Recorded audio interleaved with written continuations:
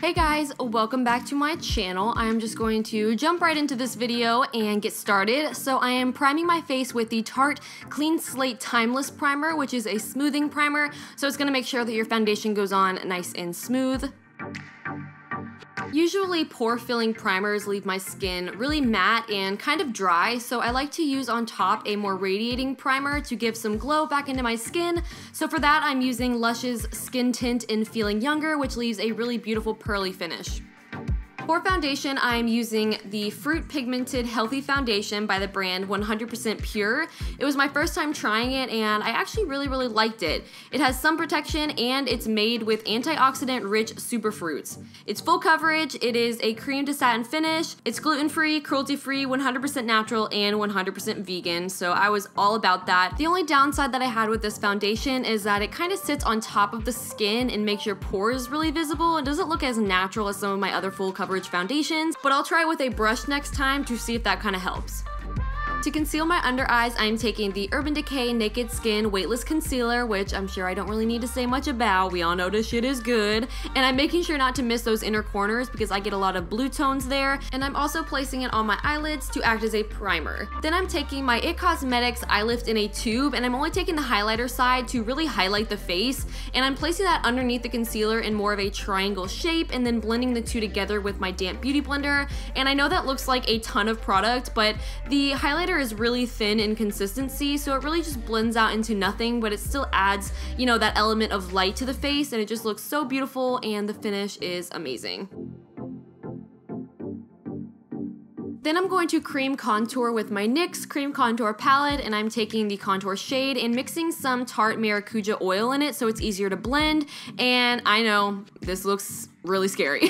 To be honest, cream contouring, I really want to like it, and I just don't feel like I'm really good at it. It's like a technique I really haven't gotten the hang of. So I don't know, this is why I do it though, is to try to get better at it and experiment with it, but I feel like every time I do it, I just kind of look muddy, and I don't know, maybe it's just I'm not finding the right products or the right tones for my skin, but you know, I'm trying, we ain't perfect. But yeah, so then I'm just adding that same highlighter to the center of my face to highlight those areas. I should have done that before, but I don't know why I didn't. I'm kind of going in a weird order here, but then I'm just gonna blend that out and make it look nice and pretty.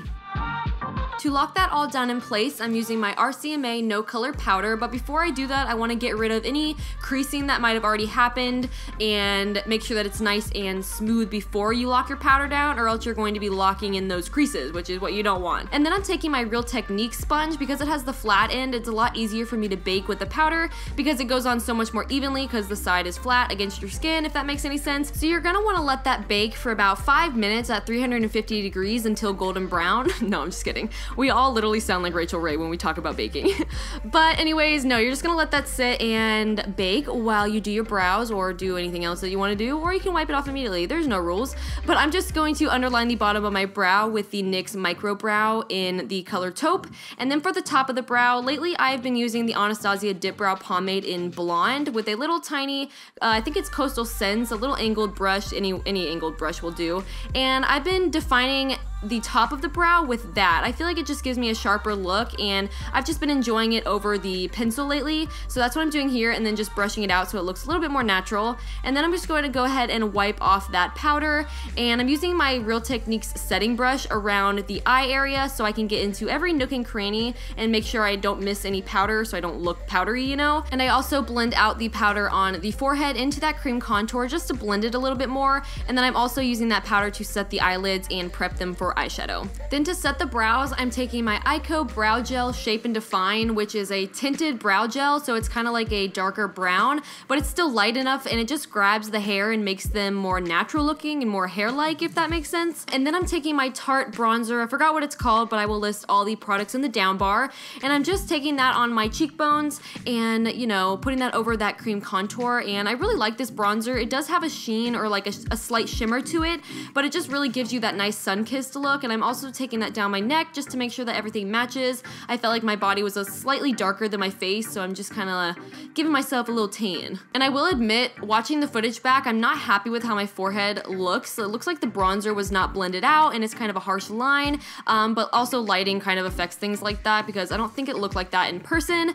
But moving on, I'm going to take my Anastasia contour kit, and I'm taking the middle shade Fawn, and I'm just very lightly shading underneath my cheekbones, and I'm only doing that to add more of a natural shadow color there instead of just, you know, a warm tone. It just looks a little bit more natural, and that's how I like to contour. And then I'm just going to bake under that because I feel like it got a little bit messy under there, and the line just wasn't as sharp as I wanted it to be. Okay, so moving on to blush. This is an Amazonian 12-hour clay blush by Tarte in the shade Seduce. It's a very subtle, kind of dusty rose color, and I didn't want to do like a bright coral or like a terracotta. Even though I'm doing copper on the eyes, I wanted that to be the focus and not to overpower it with any crazy blush color, so that's why I just kept it nice and sweet and soft. And for highlighter, I chose the e.l.f. Baked Blush in Pinktastic, which is an old drugstore favorite. Very cheap, but very good. And to apply that, I'm using the Real Techniques 300 Tapered Blush Brush. It's from their Bold Metals collection, which is so beautiful. And it's a blush brush, but I thought it would do better with highlighting, and I think it did the job pretty well. So I'm just applying that in all the normal places, cheekbones, nose, cupid's bow, you know. And I'm also putting that on the brow bone, a little bit more on the tip of the nose and cupid's bow, just using a smaller brush to get the pigment a little bit more concentrated and to get the application a little bit more precise. Now moving on to the eyeshadow, we're first starting out with the shade Peach Smoothie from Makeup Geek, and I'm putting this on a big fluffy brush and just kind of messily running it through my crease from inner corner to outer corner. Doesn't have to be neat, this is just our first kind of transition color for the other shades. Now I'm switching to a little bit more of a precise blending brush, and this is an amazing brush because it literally does all the work for you. It's tapered and fluffy, so you can place the color and blend it at the same time. So now with this color, we're basically gonna put it directly into the crease, but keeping it a little bit lower than the last, so as it blends up, it creates a nice gradient. And then I'm switching brushes again to a more dense one, so I have a little bit more control, because I want this really pretty apricot shade to be really in that crease to make some definition, and I want this color to just peek out from the crease so that when I put the glitter on the lid, it still kind of shows through. And then we can start laying down some darker colors on the lid in more of a halo shape, so it kind of hugs the glitter, and I don't know, I just think that looks really pretty. So I'm taking this maroon shade from the Morphe 35O palette again, and on a shader brush, I'm kind of just mapping out where I want the color to be the most pigmented and basically just where I want it. And then when I have it placed, I go back with my blending brush and go over the edges and diffuse them and make sure there are no harsh lines, and it blends up into that gradient that we already created. And then I'm going in with an even deeper color. This is more of a chocolate brown shade, and it's also in the same palette, and I'm doing the exact same thing, trying not to cover up all of that maroon shade. I still want that to kind of peek through. It was just easier. It was more of a transition shade for this color, honestly. But yeah, I'm basically doing the exact same thing, placing it, blending it, and then I don't know, because I'm still waiting for the clip to end. Oh, okay. So I'm applying the shade Fireball, and it's a NYX Prismatic Shadow in the shade Fireball. I just said that. And I'm using a flat concealer brush to do that, to really pack on this shade. And honestly, if you don't want to apply the glitter, you can just leave it like this and it's still a beautiful look. But once you have it on the lid, you're gonna wanna blend the darker shades. So I'm adding a little bit more onto my shader brush and pretty much just overlapping the color, making it more intense, and also blending it into that lid color so it's not just, you know, harsh lines, it's nice and blended. And then you gotta blend out those lines. Again, I mean, you know, just to be safe. So moving on to the glitter, I'm using the Too Faced glitter glue to adhere that to my lid. And a little tip for when applying glitter is make sure the glue is completely dry before opening your eyes. That way you will prevent the glitter from having those ugly creases in them, which used to happen to me all the time. So make sure that glue is dry. And then using the edge of the brush, I'm gonna do flicking motions and kind of using a little bit of pressure to drag that glitter on the edges just to diffuse it a little bit so it's not a harsh line and it doesn't look too much like a cut crease. Then to tightline my eyes, I'm using Tarte's Lash Liner eyeliner, which is really, really black and pigmented. And for the waterline, I'm doing another Tarte product. It's called the Eye Architect, and I'm using the brown liner just to kind of tone it down, and it wasn't that pigmented, so I did run that in my lashes too. And then we're gonna smudge that out with the dark brown that we used on the lid.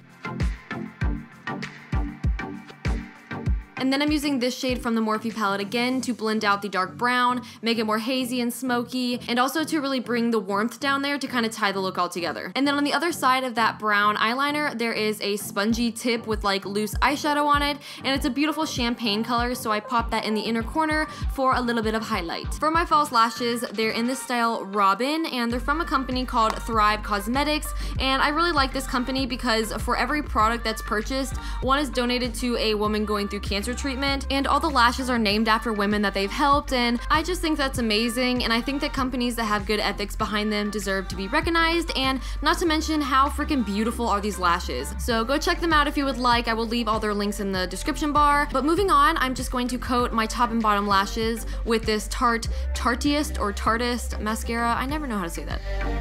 And for the lips, I'm going to start by lining them with Urban Decay's Naked Liner. And this is actually my second time filming this look. The first time, all the footage was out of focus, so I couldn't use it and I had to refilm. And that time I did more of a light coral lip color, and I liked it so much better. I don't know why I changed it. I shouldn't have, but now you get 2 lip options. So I will insert that footage at the end so you can decide kind of for yourself which color you like better with this look. So after lining, I applied this NYX High Voltage lipstick in the shade Flawless, which if you're looking for a nude, you found yourself a nude, honey. But this is way too nude for this look, I felt, so I immediately kind of took a majority of it off with a tissue, and then over top of it I added this Tartist glossy lip paint, and that made it much more of a nudie pink instead of just a plain nude. But that does complete this summer glam makeup tutorial. I hope you guys really liked it. Leave in the comments some suggestions or ideas for makeup looks that you would like to see in the future, and I will get on those. Thank you so much for watching. I hope you guys enjoyed this, and I love you. I will talk to you guys later. Bye-bye.